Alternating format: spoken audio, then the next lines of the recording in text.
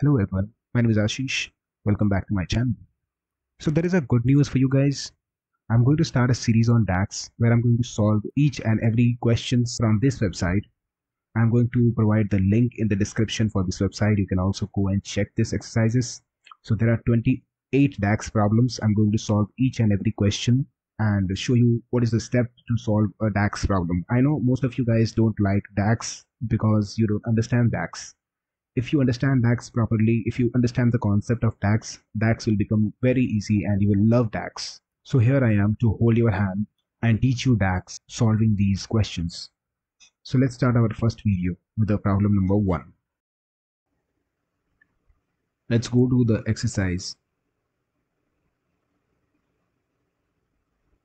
Here it says topic calculated column, level is relatively easy, subject is Power BI training. Then before you can do this exercise, we need to download and unzip the file. If you have any problems doing this, click for help. So let's download the question file and open it.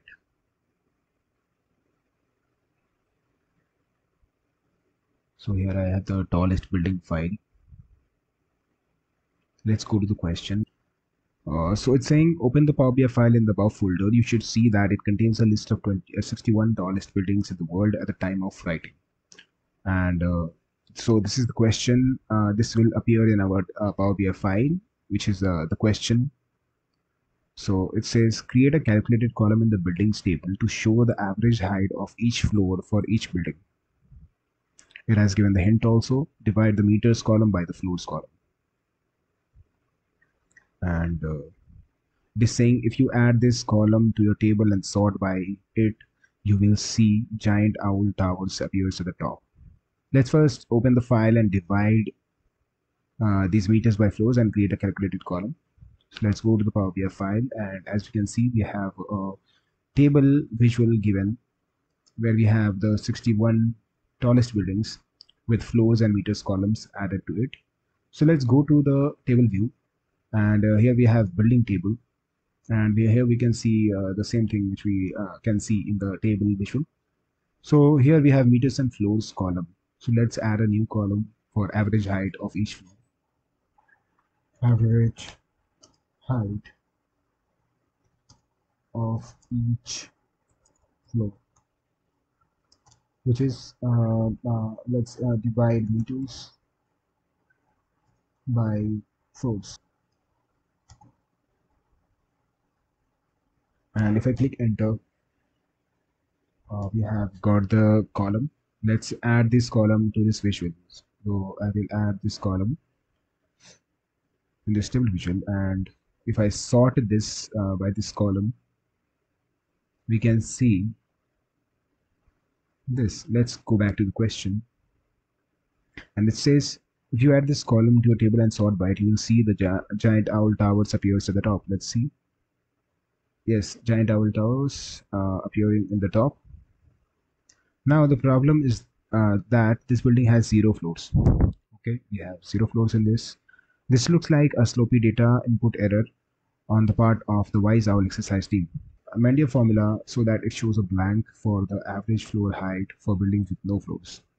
Okay, so what we have done is we have divided floor meters by floors.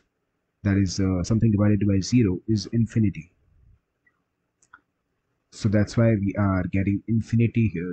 What the question is saying is we should change our formula in such a way that it gives blank here instead of infinity, because average floor height cannot be infinity. So what can we change? So here we have the first lesson in this first exercise. We should not divide directly using operator. So this is a divide operator. We should not divide using operator. Instead we have a divide function. So if I delete this and write divide, and in the numerator if I give meters, comma, floor, and then close the bracket. So if I do this, you can see that the infinity is gone. Now you cannot see infinity here. Instead of infinity, you will see blank. Why? because this divide function will handle the divided by 0 error in the formula. So what do you learn from this exercise? We should never divide using divide operator. Instead, we should divide by divide function. So this was the lesson number 1, and this was our first exercise. Let's see if you have anything else in this exercise. Much better if you sort the buildings in ascending order by average floor. Giant owl towers appears at the top of the list, and we are getting the same. Now let me show you one more thing. So this divide function is having divide numerator, denominator, and alternate result. So here we don't have any alternate result. Suppose instead of blank you want 0 to be the output. In that case, what you can do is you can add comma and add 0 here, so that in case of blank it will return 0. See, so whenever you want to return 0 and not return any blank values, so you can do this, but here we need blank, so I will remove this comma 0, and this is our first exercise. So that was it for this video. Hope you have learned something new. I'm going to cover the next exercise in the next video, so do not forget to subscribe my channel. Thank you.